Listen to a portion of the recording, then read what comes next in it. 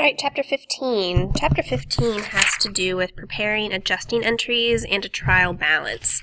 If you remember back in, I think, Chapter 6, we did this with Delgado Web Services, but now we're doing this with a corporation, so it's a bit different.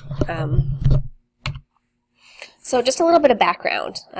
Management decisions about future business operations are often based on financial information. They don't make decisions unless they know how things are going. It'd be irresponsible for management to make a decision without knowing the financial standpoint of the company. So the information that they gather shows whether a business is making a profit or incurring a loss. Profit or loss information helps a business plan for future changes. Financial information is also needed to prepare required tax reports. And remember, corporations have to file taxes. They need to file it because they pay the same FICA taxes that employees pay. All right, so some general ledger accounts need to be brought up to date before financial statements are prepared. Adjusting entries are used to bring a general ledger account up to date. And going back to Chapter 6, Delgado Web Services, they entered adjusting entries for supplies and prepaid insurance. It was a services company, so they didn't have a lot of inventory on anything else except really supplies. But Think Green, they're a corporation that sells stuff, so they have to enter adjusting entries for supplies and prepaid insurance. Excuse me. But since they're a corporation with employees, they also need to adjust merchandise inventory, accumulated depreciation, interest receivable, and federal income tax payable. So they have more things that they need to adjust before they finalize their financial statement. So preparing an unadjusted trial balance. The first step in preparing adjusted entries is to prepare a trial balance. A trial balance is prepared before adjusting entries are posted, and it's called an unadjusted trial balance. So they're trying it before they adjust it. A trial balance provides a proof that the debits and credits in the general ledger are equal, because remember, that's our goal, that's our balance. Trial balance also provides a complete list of accounts that may need to be brought up to date. Think Green uses an unadjusted trial balance and records adjustments directly into the general journal. Okay, here is our trial balance. First of all, we have our list of accounts. We may not use every single one of these accounts, but this is our list of accounts. Our account balances. So if you look at step 1, we're going to write the title of each general ledger account in the account title column. Write the accounts in the same order they appear in the general ledger, just to make it easier to track.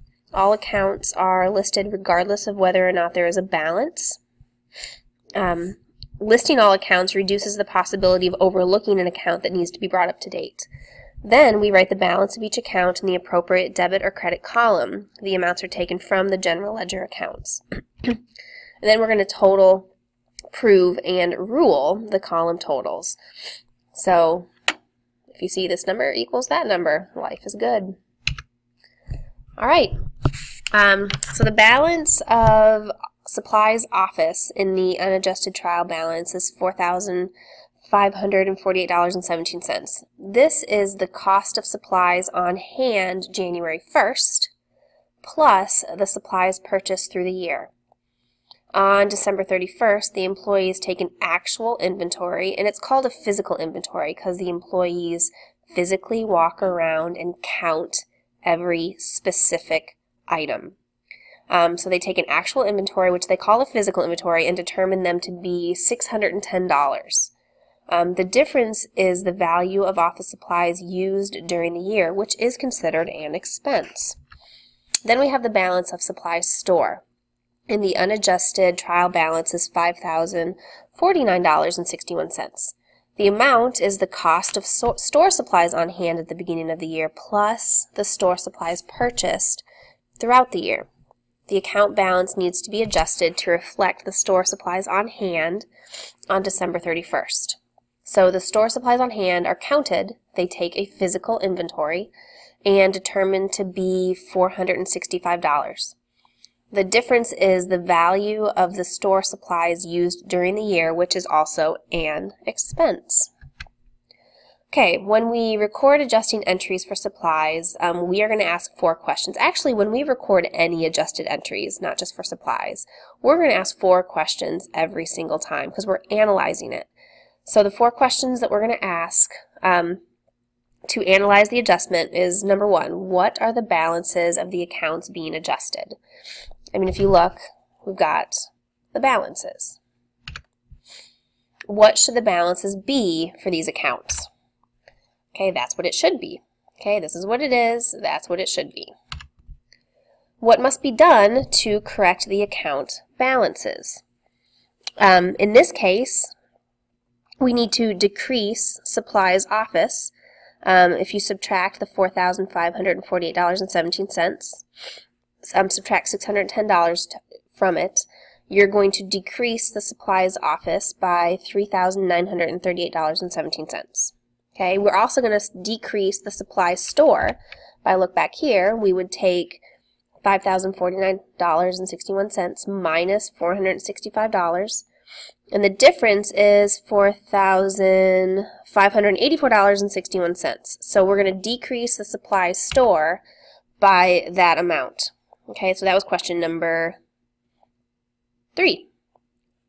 Okay, and then 4. What adjusting entries are made? We've got the debit supplies expense.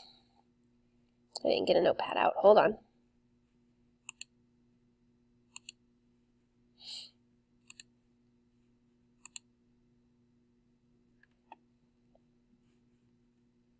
You guys are so patient. Okay, so that question 4,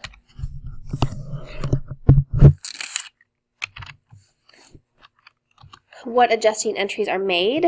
We're going to debit supplies expense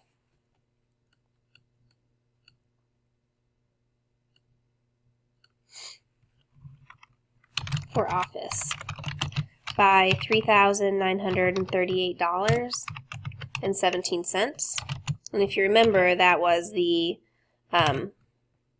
trial balance minus their physical inventory. We're also going to credit supplies office. My spelling's great today. By the same amount. And then we're going to debit supplies expense, for store, and we're going to do that by $4,584.61, which was the trial balance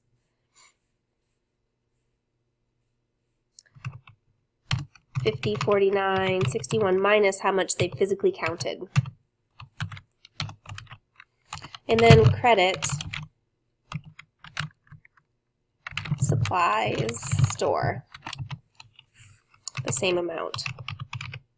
Okay, so that's question number 4, what adjusting entries are made. And that's what we need to do. Okay, let's get that back. Okay. So here's our T-charts, our T accounts. Adjusting entries for supplies are shown in the T accounts. If you look at the Post-it note, this is exactly what we're doing. Debiting supplies expense for office by that value, crediting supplies office by this value, and then we have our new balance. And then supplies expense store, debit, and then credit the same amount, and that would give us a new balance.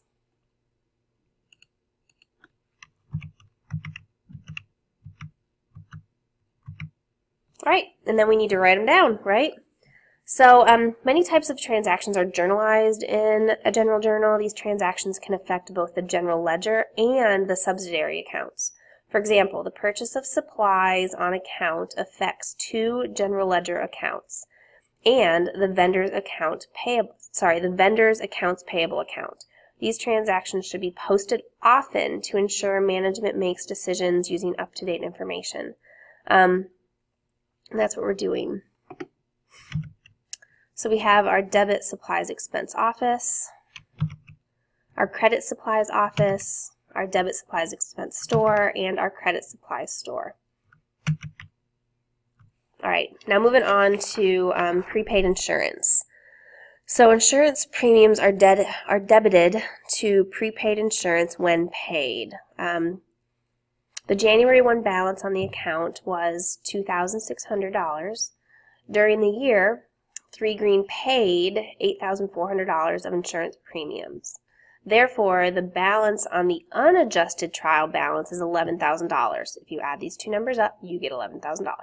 So 3 Green determined that the value of prepaid insurance on December 31st is actually $2,800. So they need to adjust the account. Therefore, the amount of insurance used throughout the year is $11,000 minus $2,800. Giving me an adjustment needed of $8,200. So the difference is the expense for insurance premiums during the year. It's how much insurance they used during the year. So they need to get that out of the account. Prepaid insurance is credited and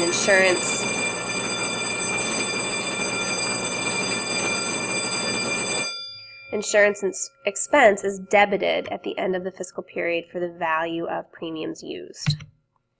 We're going to ask those same 4 questions, okay? What's the balance of the account being adjusted? Let me get my Post-it note out. That's better.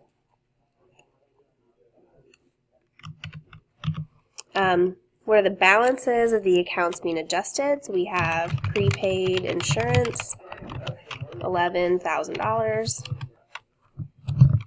What should the balance be for this account? Prepaid insurance, the balance should be $2,800. What must be done to correct the account balance? We're going to decrease $8,200, which is the $11,000 minus the $2,800. And then 4. What adjustment is made? We're going to debit the insurance expense by $8,200 and credit prepaid insurance $8,200. And that will make everything balance out.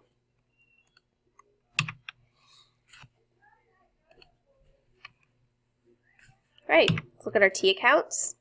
Like I said, we're going to debit insurance expense and credit prepaid insurance, giving us a new balance, and the new balance is correct. And then we need to write everything down. So debit insurance expense and credit prepaid insurance. All right, and we're done. So which adjusting entry is unique to a corporation? We talked about the federal income tax expense because a corporation has to pay that. Delgado Services did not because it was a proprietary company. What 4 questions are used to analyze the adjustment of an account? What is the balance of the account being adjusted? What should the balance for this account? What must be done to correct the account balance? And what adjustment is made? Which accounts are used for the adjustment to office supplies? We've got supplies expense office and supplies office. Which accounts for the adjustment to prepaid insurance? We have insurance expense and prepaid insurance. And that is it.